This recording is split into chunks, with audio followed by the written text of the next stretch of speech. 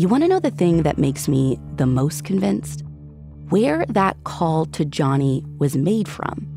Remember, it was traced to a payphone by the interstate, and they were only able to do that because long-distance calls were recorded by the phone providers back then, and a call from D.C. to her parents down in South Carolina would have been long distance.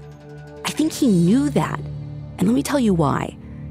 Some say that he might have picked that location because it was right where you could hop on the highway to leave the district, hightail it out of town. And sure, maybe that's it. But maybe it's deeper than that. Maybe it was another message. There's a place called Triple Nickel, which was 555 4th Street Northwest. That was the U.S. Attorney's office.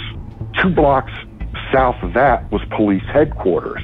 2 blocks north of that was a carryout on a corner at 4th and Massachusetts Avenue.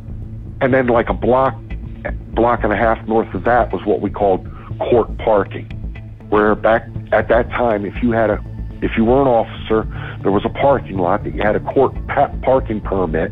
You put it in your windshield, you could park your car on this lot to go and attend court. Because next door to police headquarters was the D.C. Superior Court, which is where most of the trials occurred.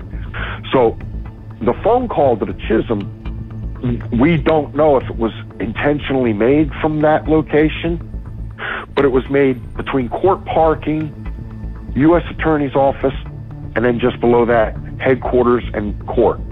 So it was a location very well known to any cop that did any work and ever had to go to the U.S. Attorney's court or headquarters. That carryout at that corner where the payphones were also was a place where a lot of cops would stop and get a cup of coffee. So was this a coincidence? Was it possible the killer was one of their own?